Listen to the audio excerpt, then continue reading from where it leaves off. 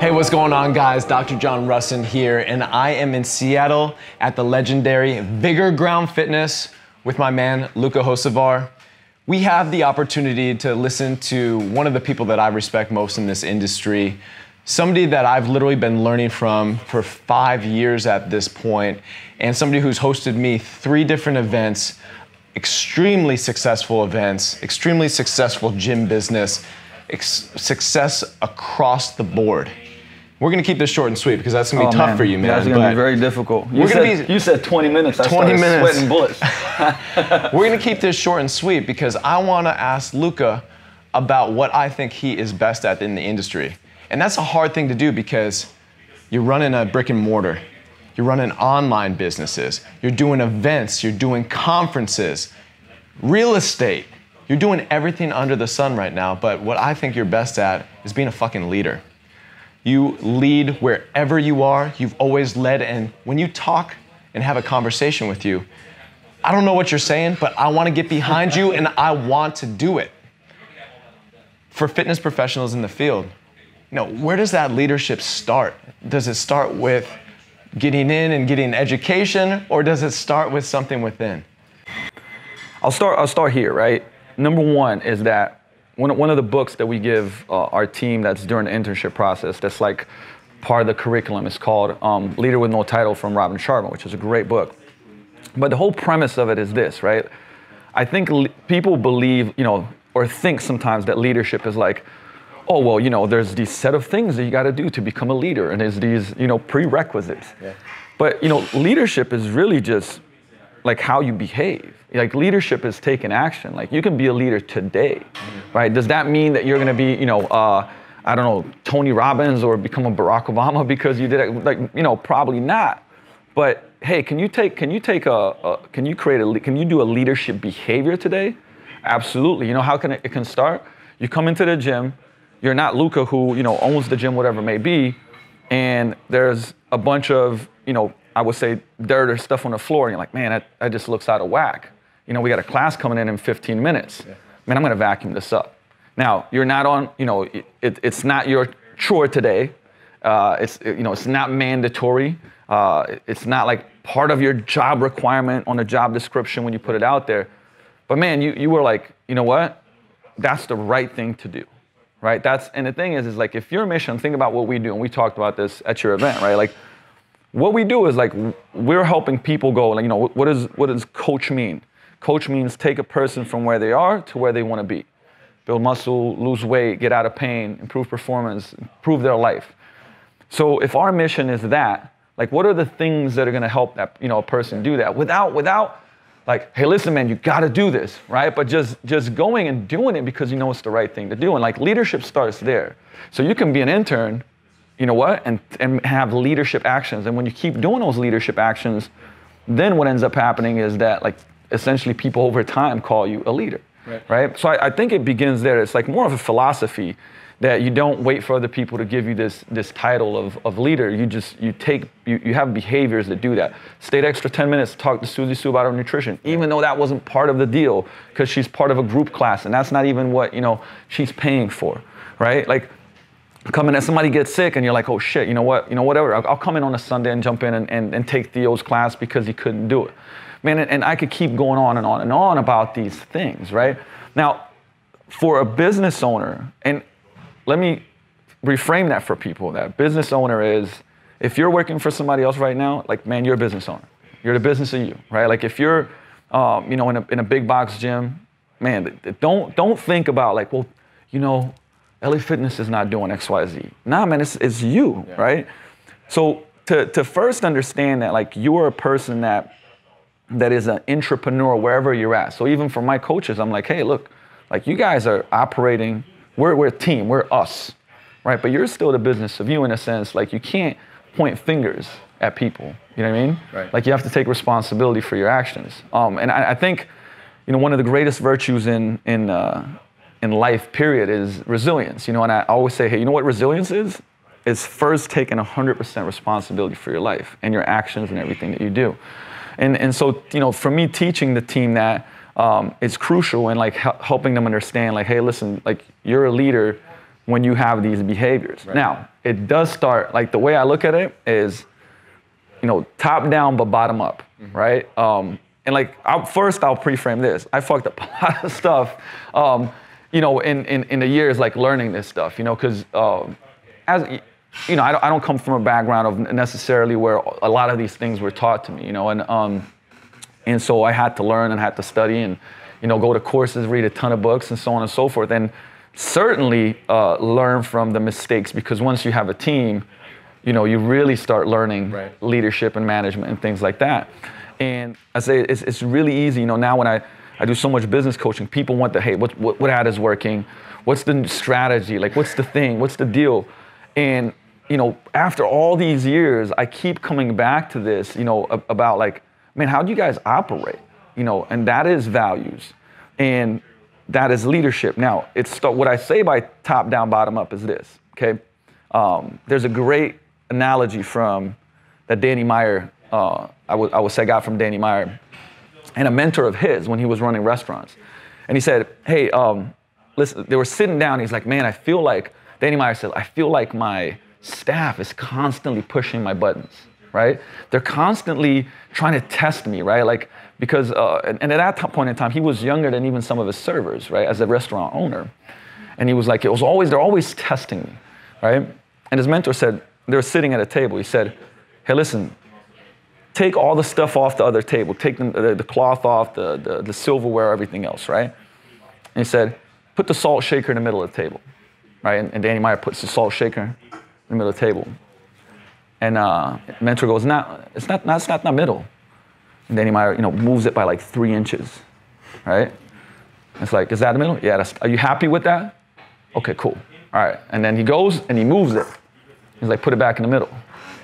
Puts it right back in the middle, right? And he keeps doing that. And he says, look, Danny, see, the middle of that table for that salt shaker, that's what you want. That's excellence. That's how you want things to be done.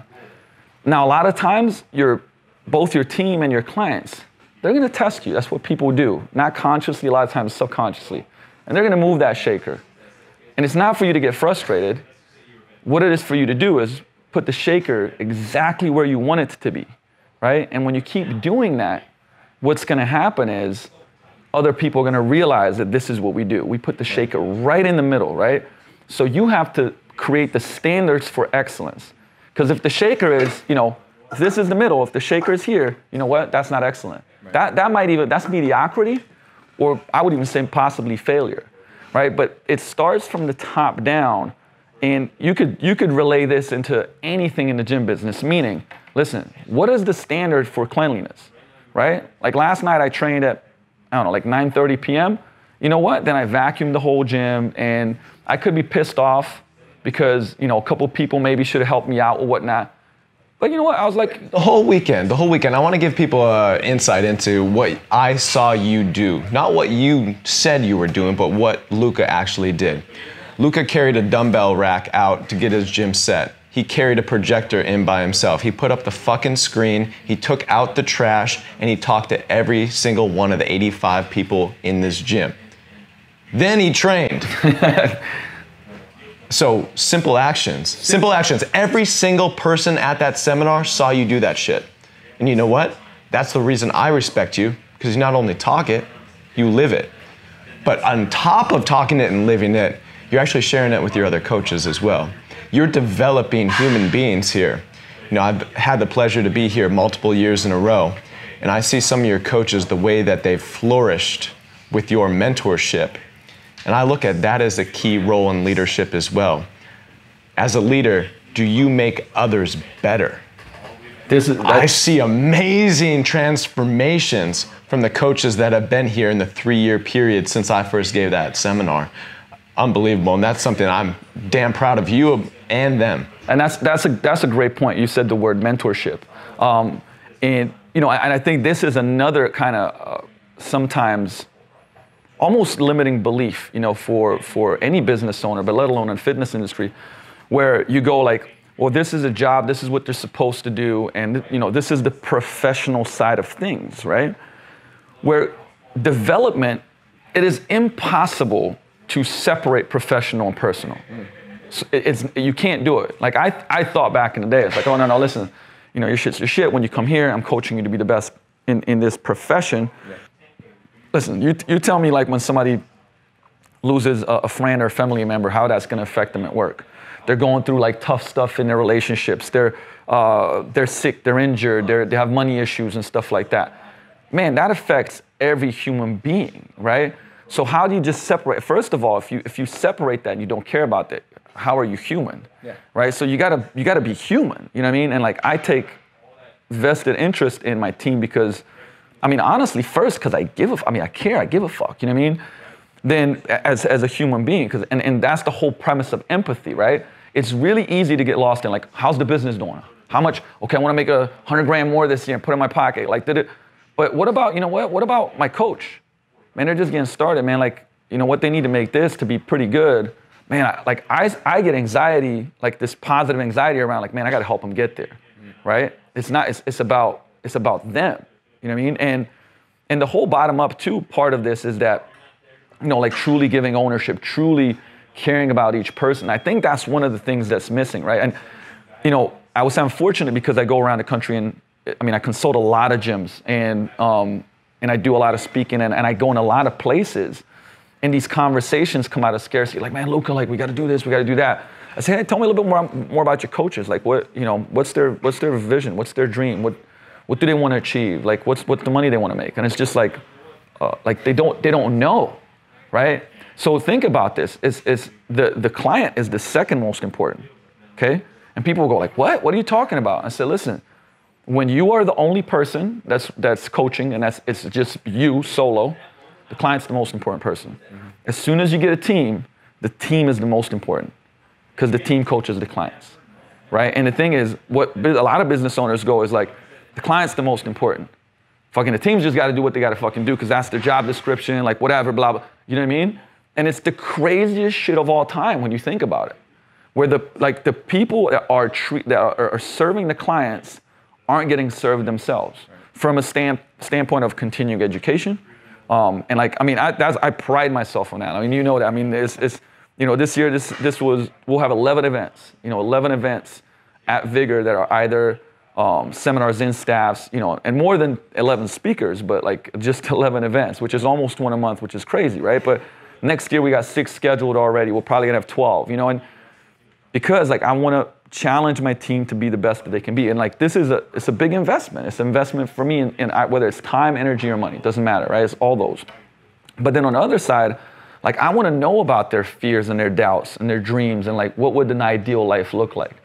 And then I want to gel those two together and go like, great, like I'm going to help you get there and in line with how we get to where we want to go, right? And the thing is like most of the things is I can't tell you how many people don't have like team meetings or in staffs, but more importantly too, like how many times do you sit down with your team, go to lunch, and it's like even stuff like, yesterday during the break, I go to brunch with Theo, I'll schedule something with Jess and we just go to lunch. Or like I'm always doing this. Now I'll say this, like I've dropped the ball in my life many times and learned from those things.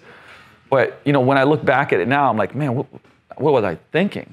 So being invested in your people, like at a whole nother level it's not even like, oh, this is great. Like it's crucial. If you don't do it, you will, and then people are like, man, this is one of the myths. You've heard this before, right? I used to say it. Well, no one cares as much as I do, right? And so the thing is, they don't maybe care as much as you do about the thing that you do, but they care about something as much as you do, right? You care about this thing.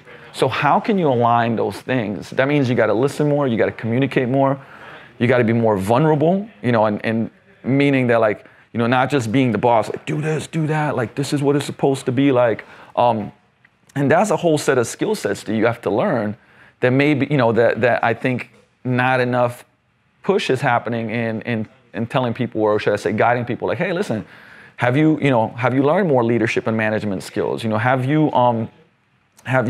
done any type of motivational interviewing? Have you gone into a course, a 3-4 day course where they teach you how to better communicate with your team, right? And share things. And like, man, I say, I don't know a lot. I say, guys, would you help me?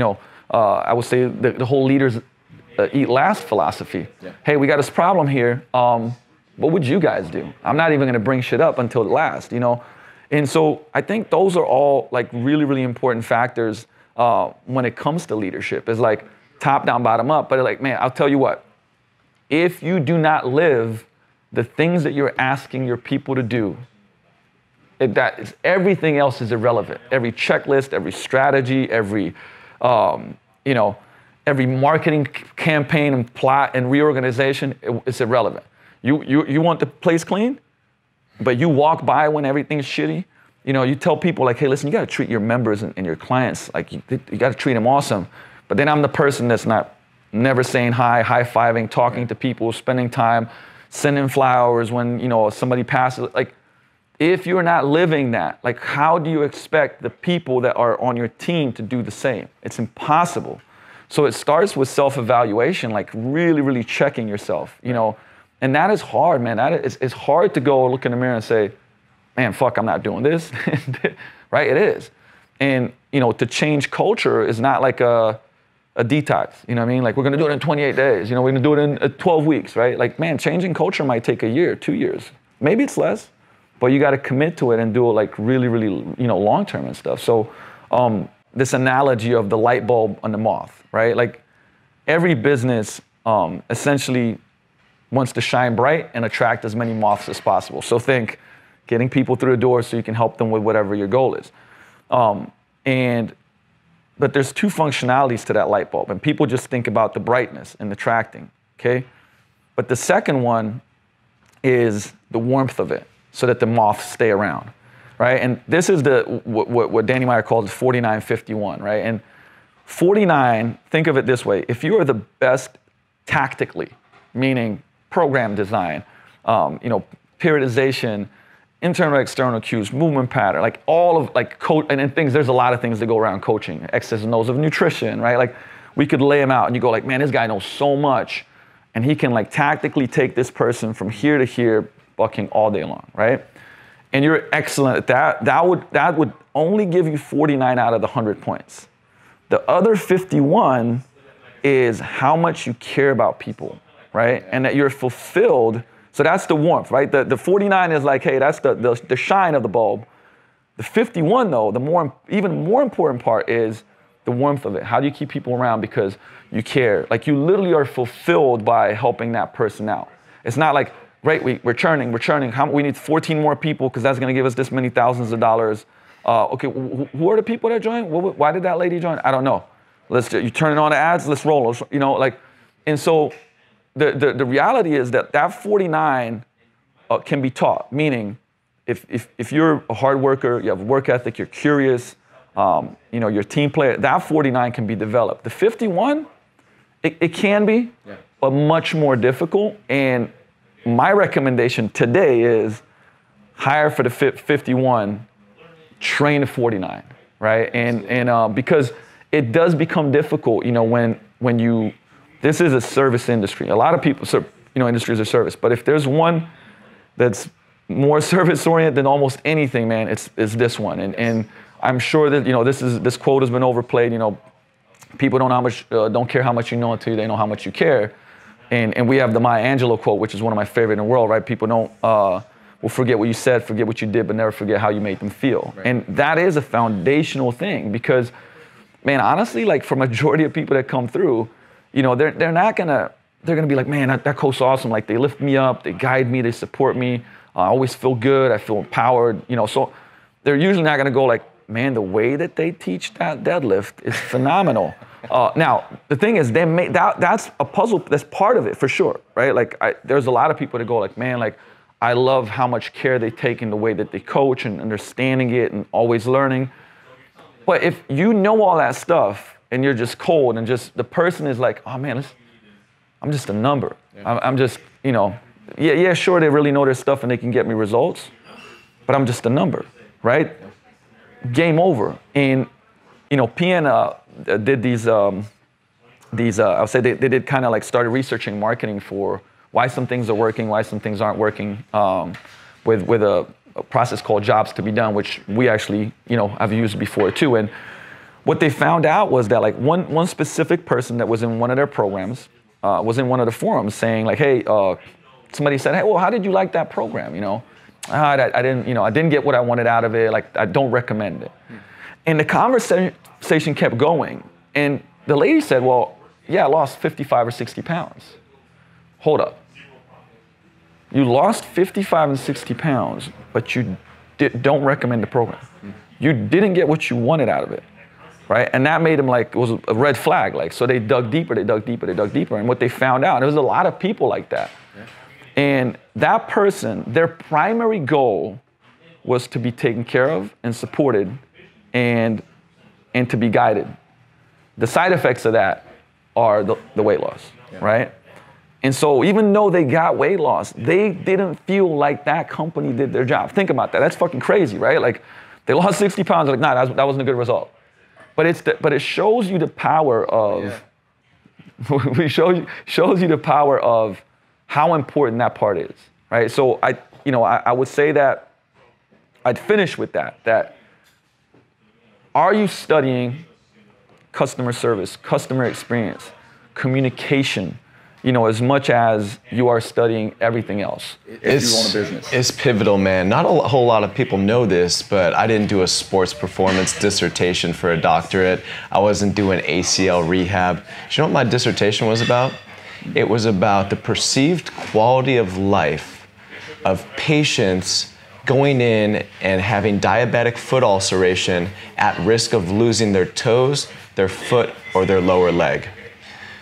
Physical therapists went in and they administered oxygenation therapy for diabetic wound ulceration. Mm-hmm. They stayed there for 30 minutes or they didn't stay there for 30 minutes. So they just bullshitted with the people. Hey, what we showed was that subjective, hey man, this is gonna be better, my quality of life is actually better, had nothing to do if somebody had their toes or their ankle or their lower leg literally chopped the fuck off.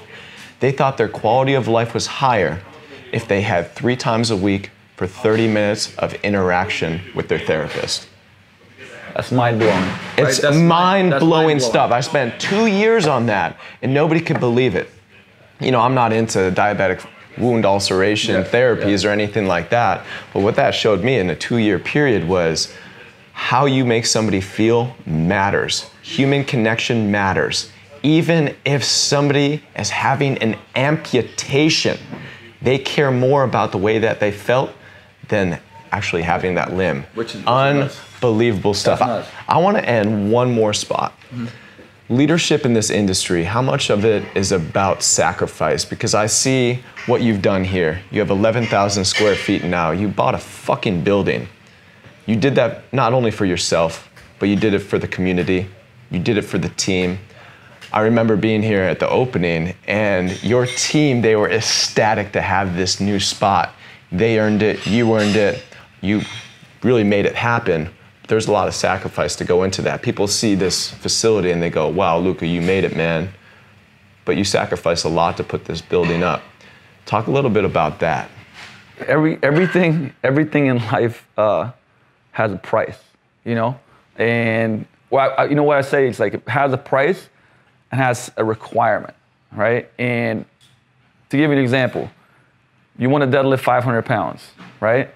Maybe right now the best you can get is 200. You don't have what's required. And that's okay. You're gonna do the work, and it's one day, if you do the work, if you do all the things required, you will deadlift 500 pounds, right? Works the same way here, right? What are the requirements to get to a place where you can invest in such a significant, multi-million-dollar project and have the down payments and that's probably a whole week-long seminar we could do on things like that. But what I'm saying is that, I had a vision, and I talk about that. If you got to see something and have what Gary Vee calls, clouds and dirt, right? The cloud is the vision. The cloud is the North Star, man. What's my North Star? What I want to build. And the dirt is the work. That's the price you got to pay. That's the requirement. And, the requirement to do something like this is a lot of times more than some people are willing to do or choose to do, because it is a decision, right? And I like to share the hardship because I hate, like yesterday when we were doing a Q&A with Joel, and Joel was like, the most unmotivational speaker. But the thing is, that to me, that he said a lot of great things, because it's like, nah, listen, this is what it fucking takes. Accept it. Like, accept how hard it is, because when you do, you know what, you made a decision that this is what you're gonna do. Yeah. So if you're starting a gym and you're like, man, I'm gonna do 9-10 hours a day for the first couple of years, good luck, man.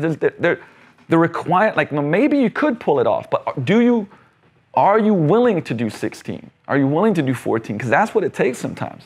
Because you got to learn so many things. And remember, there's coaching and there's the business of coaching. Two different things. You could be an exceptional coach, but don't know sales, marketing, systems, fulfillment, leadership, right? Like, and you got to learn that. And honestly, like in business, it's like this. If you, to a certain degree, don't want to learn those things, you won't be successful. I'm going to leave you with this story. I've actually never told you this story. In 2013, the first time I saw your name, the first time I heard your voice was on Jay Ferrugia's podcast. It's on the Renegade Radio. And I remember sitting in my house with my headphones on, Maddie's running around, Lindsay's doing work on the computer. I remember taking my headphones out after 45 minutes, and I said, Lindsay, I need to find a way to get around this guy. Luka Hocevar, I don't know what he just said on that podcast, but the way he said it, the way he made me feel, I think my blood pressure is up at 200. And I gotta get around this guy. It took me 1.5 years to do it. But in that 1.5 years, I was on your site. I was listening to every podcast I could. Whatever you were doing on social media, I was reading. 1.5 years later, we happened to sit next to each other at NorCal Fitness Summit at dinner, at a VIP dinner.